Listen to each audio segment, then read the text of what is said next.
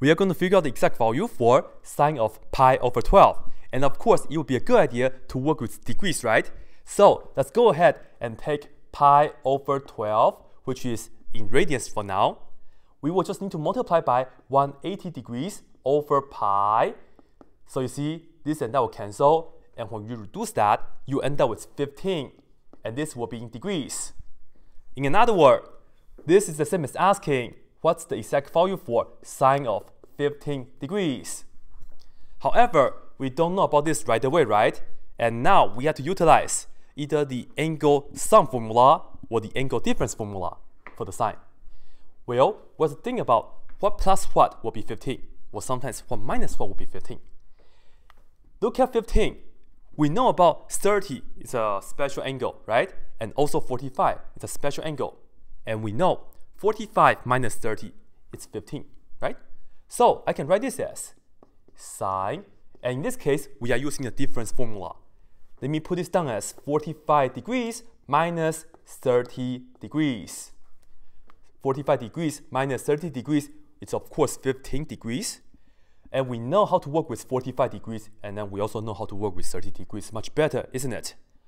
And you may also notice that we could have used 60 minus 45, which is still 15. And yes, that's still possible.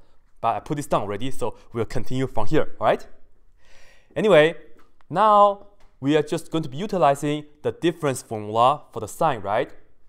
Which it says we will have sine of the first angle, which is the 45 degrees, times cosine of the second, which is the 30 degrees right here. And then we will have to minus cosine of the first, which is the 45 right here, times sine of the second, which is the 30 degrees right here. And now, we will be able to figure this out individually, right?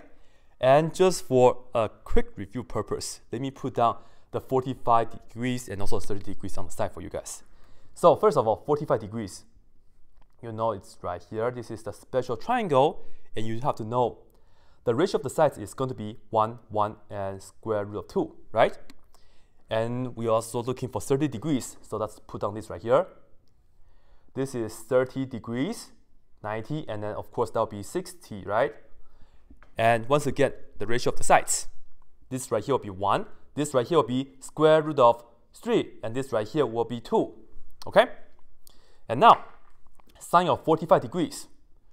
Look at this triangle. This is the angle.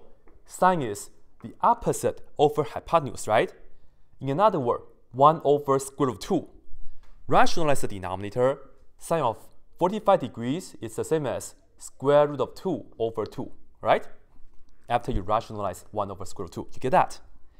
And then cosine of 30, you look at this right here. Cosine is adjacent, which is square root of 3, over hypotenuse, which is 2. So you multiply this by square root of 3 over 2. And then minus cosine of 45. So once again, look at this triangle. It's adjacent, which is 1, over hypotenuse, which is square root of 2.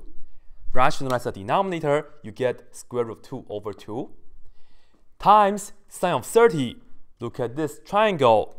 Opposite is 1. Hypotenuse is 2. That is 1 over 2, like this. And now, let's do the computation. When you're multiplying square root numbers, yes, you can just multiply the inside and the inside together. So this times that is just going to be square root of 6. And then, of course, we are multiplying the denominators together as well. So we have over 4. And then minus square root of 2 times 1 is just square root of 2. And then 2 times 2 is, of course, once again 4, right? And this is pretty good because they have the same denominator already. So we can put it together as over 4. And then we'll combine terms if possible on the top, right? But be sure, when you're adding or subtracting square root numbers, they must be like radicals. Well, this is square root of 6 and this is square root of 2. They are different. I cannot do anything anymore. Do not just do 6 minus 2. Don't do that, okay? It's not correct. Anyway, let me just put this down as square root of 6 and then minus square root of 2. And in fact, this right here will be the result.